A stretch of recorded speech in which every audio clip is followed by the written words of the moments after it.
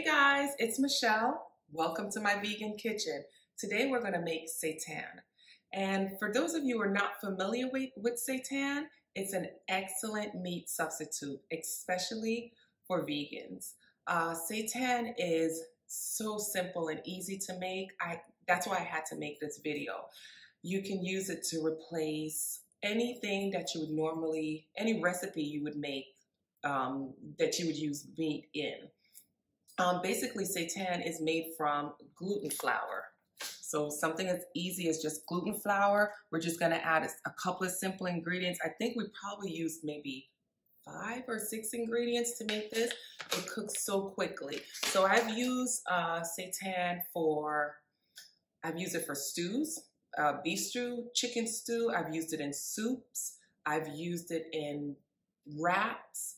I've used it to make Asian dishes. You can use it, anything that you could think of that you would normally use for meat, you would use seitan for. And as we go through the recipe, I'll show you how you can change the flavor from beef to chicken and so forth. But you know, we're gonna make this nice and easy. Another thing is, this is why I love seitan. Now, for people who are gluten sensitive, unfortunately, this is not a recipe for you. But if you're not gluten sensitive, this is perfect. It is so high in iron, it's high in protein, it's low in calories. So for about a quarter cup, which we're not going to eat that much seitan in a meal, it's about 120 calories. So again, it's just such an easy meal substitute. I use it all the time. But you know what? Let me show you how easy it is. Let's get started. So let me grab my bowl. And I just get a nice big bowl like this. In the bowl, I'm gonna put 2 cups of gluten flour. So my little measuring right here. I mean, look how easy this is, 2 cups. So 1 and 2. And the full recipe is on my website. But I just wanted to do this video just so you guys could follow along, because it sounds harder than it is. And I remember the first time when I saw a recipe with seitan, I was like, there's no way I'm not going to make that. That looks so hard to do. There's no way I'm going to do that. But I tried it and I couldn't believe. You see me here? I'm looking for my tablespoon. Okay, so we're gonna just add 1 tablespoon of chickpea flour. Chickpea flour is another good alternative flour. It is alkaline, so if you're worried about your foods being more on the alkaline side, this is perfect. Again, this is high in protein, it's high in iron. So for those of you, and let's see, there's something else, and it's loaded with vitamins. So basically it's just dehydrated chickpea. So I'm gonna put a tablespoon. Put that in. And my seasoning. And this is basically, I kind of put everything in here, but it's garlic powder, onion powder, and paprika. But I'm gonna add a little bit of my special seasoning. Guys, look, I got the all-purpose seasoning from my vegan kitchen. Yes, ma'am. So I'm gonna put a little bit of that because this has almost every flavor that I need in there. So I put a 1/2 teaspoon. All I'm gonna do, put it in the bowl. All my dry ingredients are all in the bowl. Let me grab a spoon real quick. I'm gonna use, you can follow me if you want. I'm gonna use a metal spoon because this gets a little tough and my plastic spoon may bend a little bit. So all I'm doing is combining all the ingredients, all my dry ingredients. See that? I'm just mixing it all up. And that's it. Now I'm gonna add water, and I'm gonna do about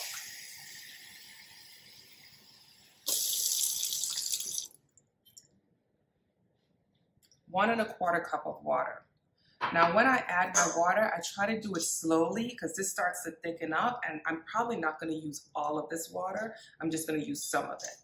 So here we are, dry ingredients. Look how easy this is. This is crazy.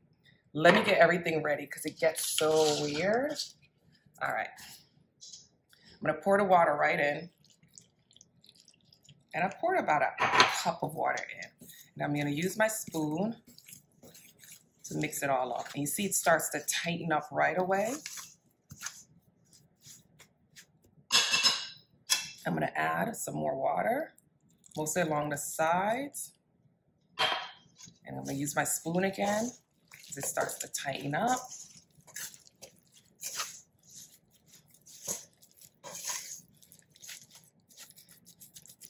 And once it gets like that, just a drop. And as you can see, I didn't really use all of the water. And I'm gonna get my hands in here because I really wanna knead this. See, it's kind of watery, but I'm getting all of what's on the sides. And I'm just kneading that dough. But look at it, it's like putty. I love it. You can see all the seasoning and see how stretchy it gets. I'm just gonna knead this, and I'm gonna knead this for about maybe a minute or two because I wanna make sure all the ingredients is incorporated. And this is wheat gluten, so you need to mix the ingredients in really, really carefully because we want it to be able to expand and get tight. So about 2 minutes. I probably wouldn't suggest, you know, there's so many seitan recipes on the market, and there's just so many. Everybody has a different way of doing it. I found from trial and error that this is the best way for me and my recipes. It just works way better. So basically, some people are probably going to say you could put it in a food processor. I think just kneading it by hand is the best and the easiest way to get everything in. That's probably about a minute or so. And it's a good workout too, if you're into that stuff. All right.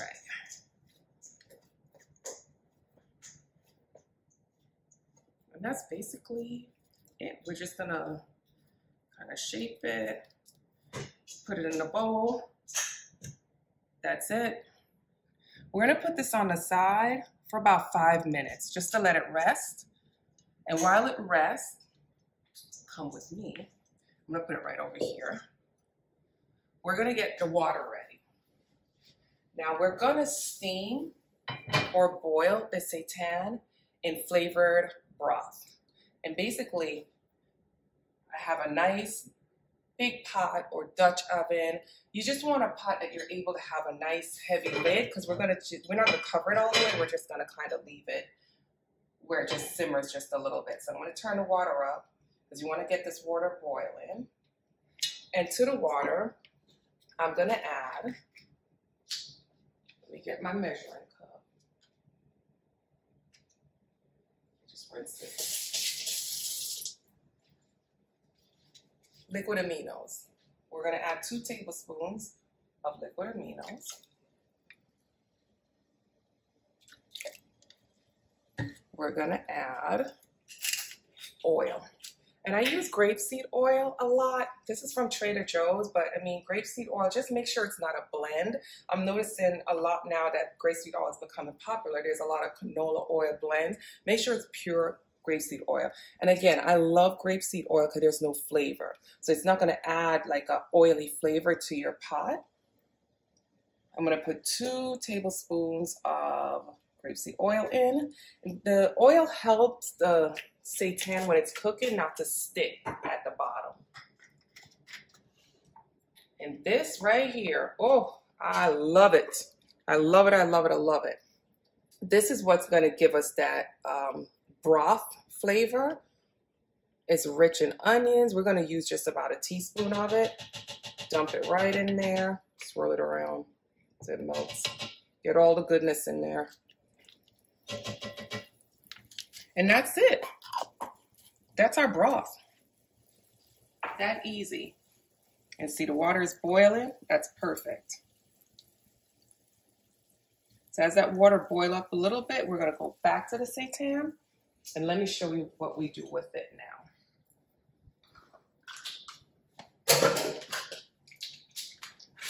I'm gonna grab my cutting board.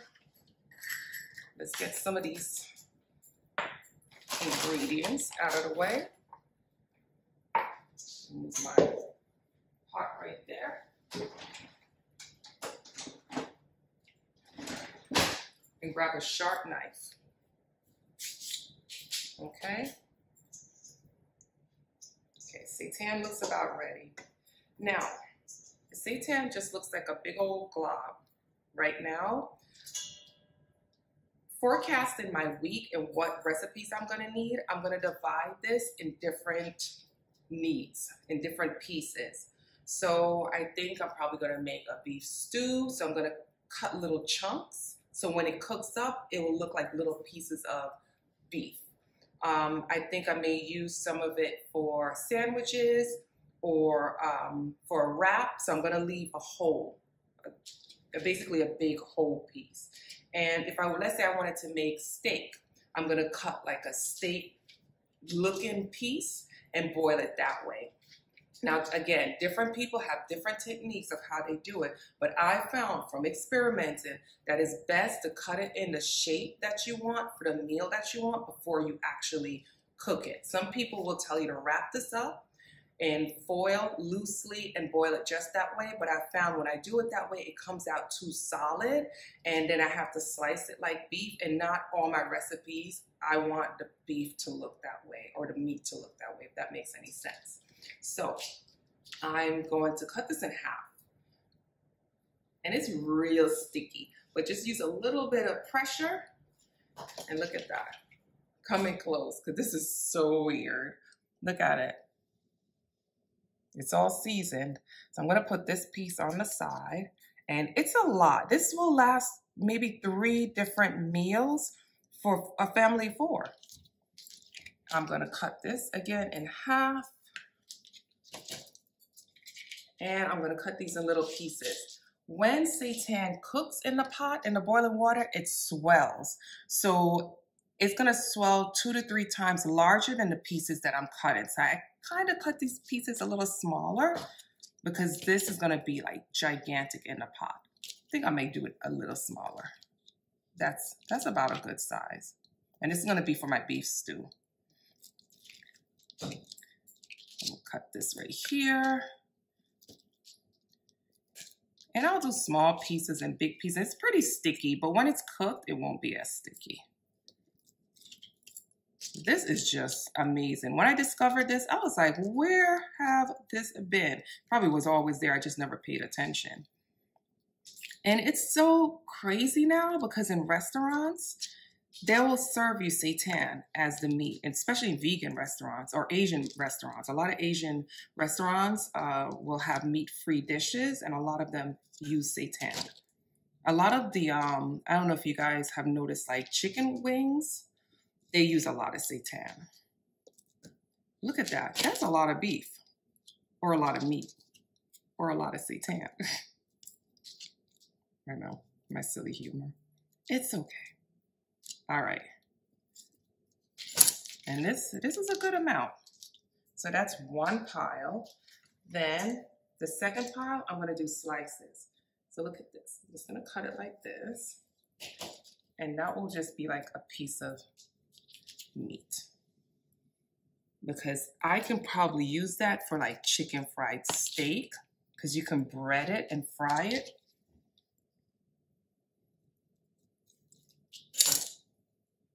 That's another piece, and that's another piece.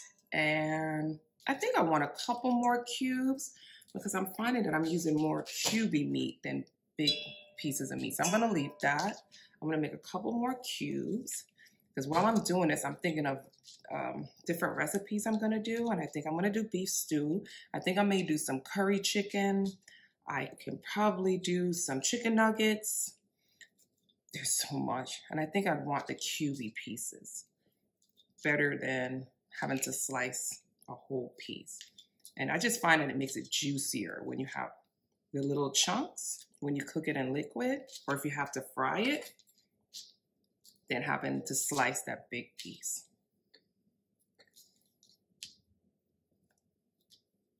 Just a couple more pieces and we'll be done. And that's it. So I have my cubes here. I have my large chunk that will swell a little bit bigger. I have my pieces of steak. And we're going to the pot. So come with me to the pot. And I love these flexible mats because it makes it so easy to get food in the pot. Okay, so come in close because I'm just gonna drop these in. And that's it. Like I said, they're a little sticky now, but once they cook, I do try to separate them though before I put them in the pot. But once they cook, it won't be as sticky. And seitan, because it is gluten, that's what makes meat, oh, sorry, that's what makes baked goods have that nice texture. So gluten is a little sticky. Let me lay this down for a second. I need to manhandle these, or woman handle these. I know, I have a dry sense of humor. Only I get my humor. I'm putting these all in.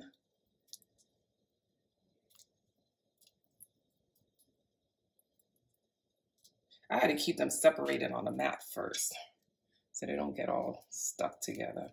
But the texture is going to be so nice because it's kind of rigid around the edges. So to me, it'll look more like meat. And then we're going to put our big old super piece right in here. And that's it. We put it in a pot. We're going to cover it slightly. So we're going to leave just a little bit of a gap. We're going to place it on medium. And we're going to cook it for an hour. That's it. In an hour, what I normally do is check back every couple of minutes, maybe every 10 minutes or so. Stir the pot because remember, it's going to swell up. So, you know, they're going to try to fight and stick to each other and stick to the bottom. So I'll just stir, make sure there's none stuck to the bottom. And that's it. Just keep checking it for an hour. However, I do set a timer. So let me set this for 60 minutes because sometimes you forget. Oops, there it is. Sometimes you forget that it's cooking and it will burn. And you don't want to burn your seitan because then it gets hard and nasty. Plus, we're going to have some delicious juices left that we could make safe for broth. So that's it. That's it. I'll see you guys in an hour. We're going to let it cook. And when you come back, we're going to make beef stew with the seitan. Okay, guys, let's check in on the seitan. It's been about 10 minutes. Look at this miracle. It's swole up. Look how big these steaks are. It's huge. And that's why I cut them the way I did. And I'm just gonna stir it, make sure nobody's sticking. But look at that. Look at that. It's crazy. All right, that's it. We'll check back in 15 minutes. We'll check back in 15 minutes. All right, it's been an hour. Our seitan is ready and cooked. So let's turn off the heat. And that's what it looks like. It's swollen. Remember, this was our large piece right here. These are our other pieces, the smaller ones. See how much bigger they got?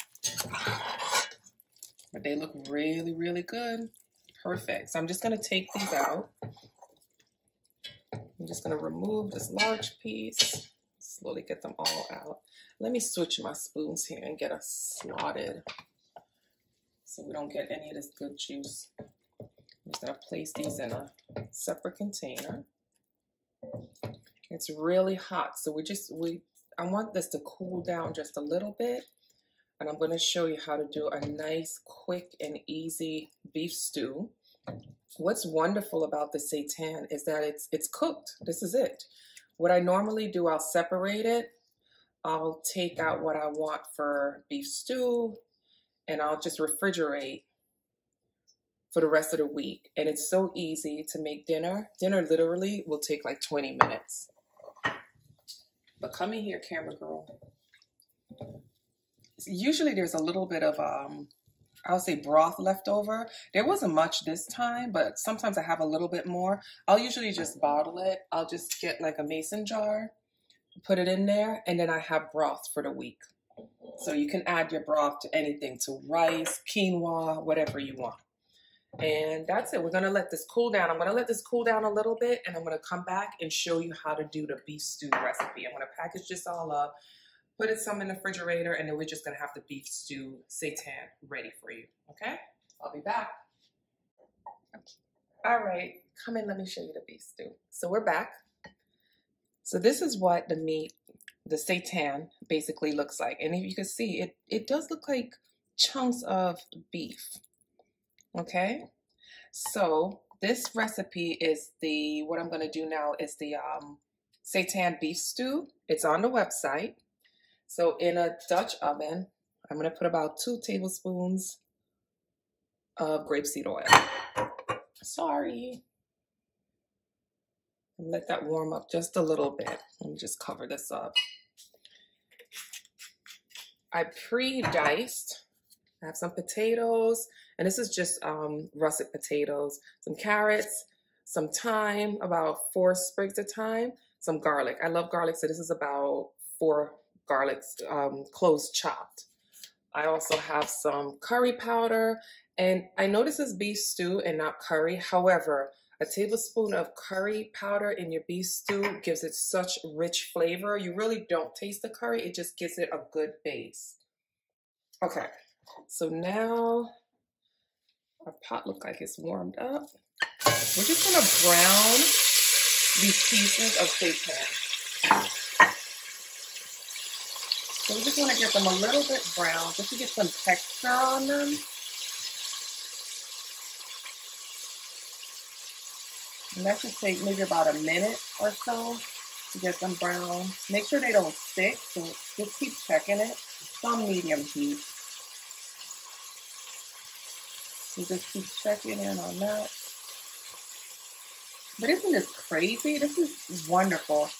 And the batch that I made, there was so much seitan left over, and I put it in the refrigerator. Usually it'll last for maybe a week and a half. But like I said, it's unlimited what you can make. You can make stews, curries, soups, sandwiches, barbecues. You can grill it. You can fry it. It's unlimited. It's unlimited. And the texture, if you notice how nice and bouncy it is, just like chicken would be. It's not hard. It's not soft. But out of all the recipes that I've tried, this one right here is perfect. It's not too hard. It's not too soft.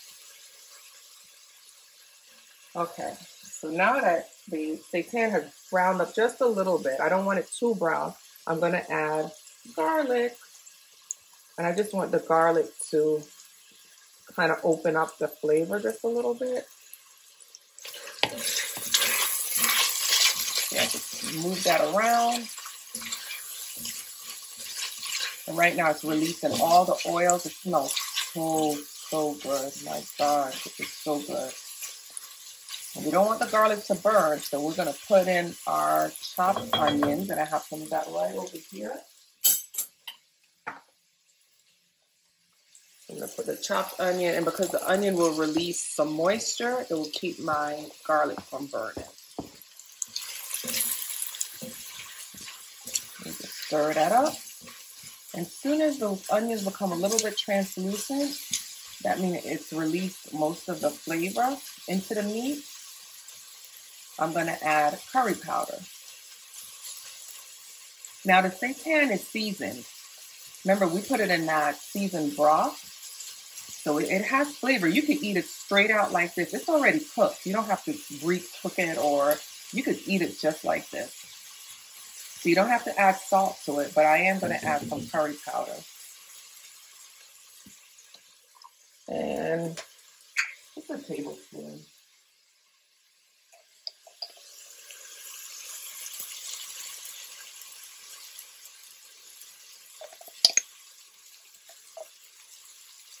Like I said, this gives it depth, so it tastes really warm. So when we say comfort food, we want this to be really comforting. That smells so good. You see the onions got really translucent? And this, adding the curry powder right now really gets absorbed into the seitan, so it really sticks. So the flavor really sticks.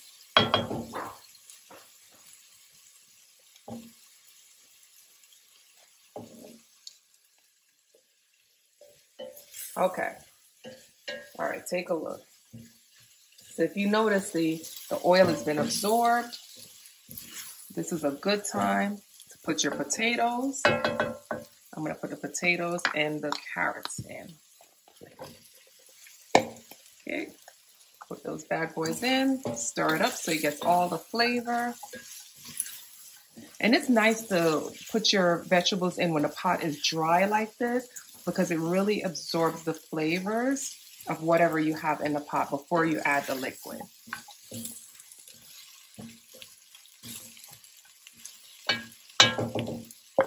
That's it. Give it about a minute. Let it kind of absorb everything in.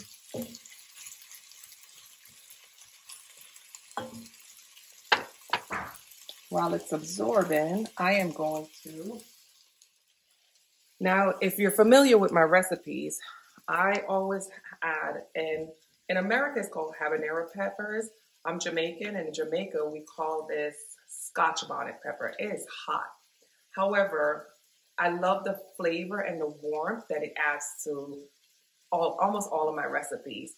The secret, though, we're not going to cut it or open it because we don't want this pot to be so hot that we can't eat it, but we want that warmth, that real Caribbean flavor to it, if you know what I mean. So what I normally do, I just pop the little stem off, that nice little hole that's left right in there. It will absorb some of the liquid. The seeds won't get inside of the pot and make it too hot. I'm going to drop that in right now. And I just put it, snug it right in the middle of the meat so it gets some of that heat. I'm going to also add the thyme. I'm going to pop that right on there. And about now, I'm going to add my no beef broth. I love this product. I love it, love it. It's 100% vegan. It's delicious. It has a lot of flavor. It cooks nice. And they have a wide range of different flavors. So they have chicken, they have ramen, they have miso, they have fish. So if you ever want to make, for my Jamaicans out there, fish tea soup, they have a fish broth. So again, I love it, love it. Now I've only been able to find it at Whole Foods, or maybe Amazon, but Whole Foods is usually where I find it. And again, the recipe is on my website. So I'm not going to measure this out at all. I'm basically just going to cover the meat. That might be about 2 cups or so. And that's it. I'm going to cover this up. Let it come to a boil. Check on it in about 5 minutes. And we'll see how good it's going to be. All right. So... come in a little closer. Let me show you what's going on. So it's been about 10 minutes, and this is what the meat looks like. So see, it's cooked down a little bit. Now we're going to add some spices. The first thing, and I know everybody's like, well, what's going on? We're going to add some ketchup. Again, the acidity in the ketchup is just going to give it some flavor. Just stir that around. Turn this up a little bit to medium. Okay, and I'm gonna add this little mixture here is some ground ginger, cumin, allspice. I'm gonna put that in here. Like I said, the full recipe is on the website. Oh yeah, that smells so good, so good. It just smells like comfort. Like you just want to sit down and just eat this. I'm going to add now Gravy Master. Gravy Master just gives it color and body. You want to put that right in. And see, that gives it like, it browns it down a little bit.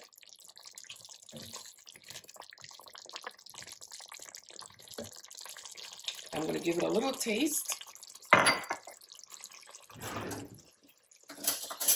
Make sure all is good. It's a little hot. Hold on. All is good. Ooh. It's a little spicy. So you know what we're going to do? I'm gonna remove this pepper. I'm just gonna put it over here. It has released the flavor, enough flavor that I want for this pot. Because again, I don't want the pot to be spicy. I just want it to be warm and flavorful. Okay, so I stir it up. I'm gonna put the cover on again. Give it probably another 10 minutes.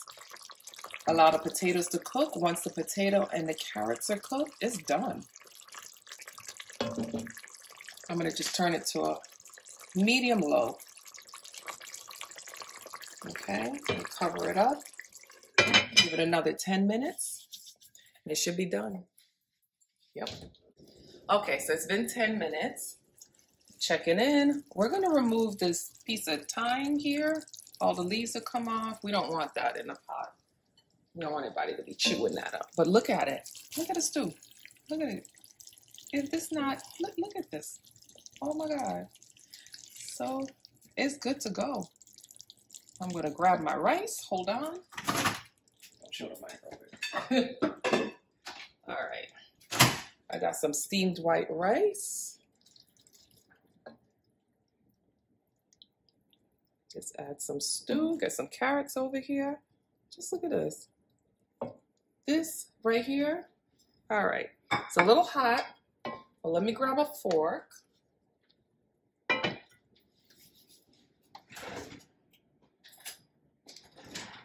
Let's taste this. All right. Oh, it's a little hot. Let me give it a second. But guys, wasn't that easy? That was so easy to make. And remember, because you've made so much of the seitan that's in the refrigerator, you have food for the whole week. It's high in protein. It's high in iron. The only thing, if you're gluten sensitive, you want to stay away from it. But other than that, I fed this to my family, and they're even like, oh my God, this tastes just like meat, like beef. We're gonna try it now. All right, let's get this little piece right here. Ooh, it looks hot, but it looks good. All right, here we go. The texture is right. Not too soft, not too hard. It absorbed all the flavors. This is delicious. I hope you try this recipe. Again, it's on my website. It's the seitan beef stew. It's quick, it's easy, like I said, it's delicious. I thank you guys so much for sharing my vegan kitchen with you guys. I hope you enjoyed this video. Remember to subscribe and like this video, and I'll see you next time for another you spending time in my vegan kitchen. Thanks, guys. Bye.